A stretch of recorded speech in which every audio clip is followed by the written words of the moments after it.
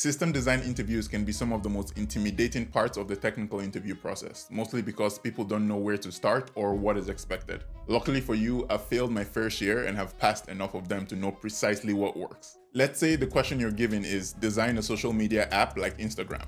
First off, don't panic. Instagram is a massive platform with dozens of components, from messaging and media storage to feed ranking and recommendations. You're not designing the entire company in 1 hour. Start by asking clarifying questions. What exactly are they asking you to build? Are you focusing on uploading and viewing content, or maybe just a feed, or maybe messaging? Whatever it is, get clear on the scope before diving in. Once the scope is set, gather the requirements and categorize them into two groups: functional and non-functional. Functional requirements are the features the system should support. For example, users should be able to upload images and videos and view other users' posts. Non-functional requirements define how the system should perform.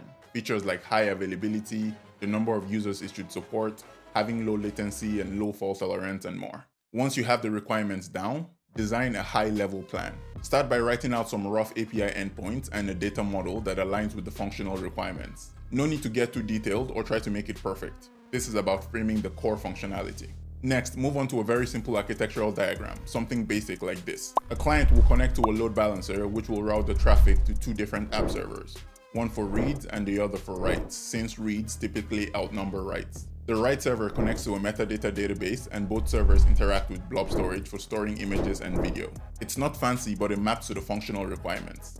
From here, you start layering in improvements based on the non-functional needs. For example, to reduce read latency, you could add a Redis caching layer in front of the database. At this point, you can talk through your database choice, maybe PostgreSQL for structured data, or a distributed NoSQL option for better horizontal scaling. To personalize the feed, maybe introduce a feed generation service that pre-computes users' timelines and stores it in the cache. To handle spikes in writes, you could add a message queue, so instead of writing directly to the database, post gets processed asynchronously. Just make sure to call out the trade-offs: added latency and more complexity. You can also mention how you would scale the app servers across regions, or add health checks and retries for resiliency. The idea here isn't to build something perfect.